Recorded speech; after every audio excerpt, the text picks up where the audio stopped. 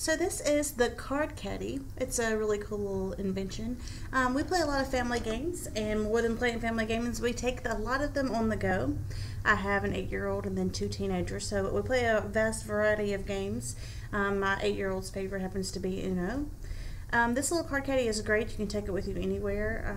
You can pretty much play the game anywhere because this is almost like a little tabletop in itself that keeps your cards from sliding around. You could even play this in the car.